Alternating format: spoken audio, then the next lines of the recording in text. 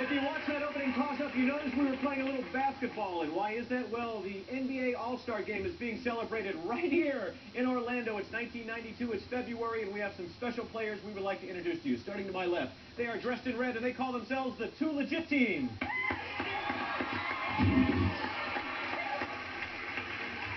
And participating on this team, to my immediate left, starting on the far end, is Mr. Wayman Tisdale from the Sacramento Kings. We also have a young lady by the